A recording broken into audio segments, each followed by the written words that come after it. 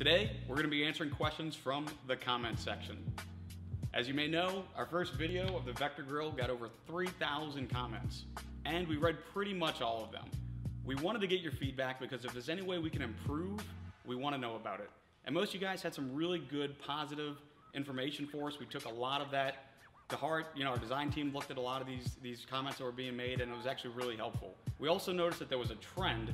A lot of people were concerned with the brightness of the grill, that it was so bright it was going to blind oncoming traffic. And that's not what we're trying to do with this. We designed this to actually do the complete opposite. But there was lots of people commenting about this, and some of these people were downright angry.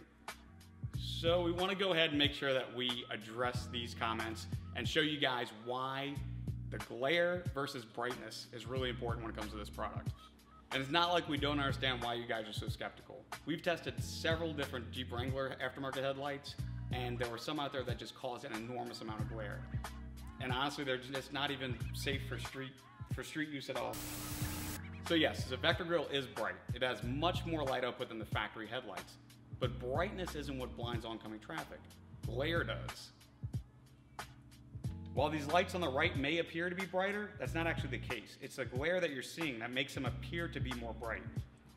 We designed the Vector Grill specifically for this reason. By moving the driving beam, low beam, and high beam out of the same assembly, designing precision optics, and making each beam individually adjustable, we're able to prevent glare, even on lifted Wranglers. Here's an example of a wall test. From 15 feet away, you can see here there's a very distinct cutoff line where the light pattern does not glare or bleed over into the visibility of oncoming traffic.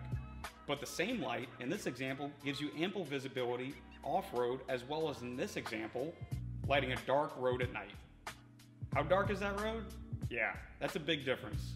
So to recap, yes, the Vector Grill is very bright, but through precision optics and engineering, we're able to focus that light and put it on the road where the driver needs it rather than into the eyes of oncoming traffic.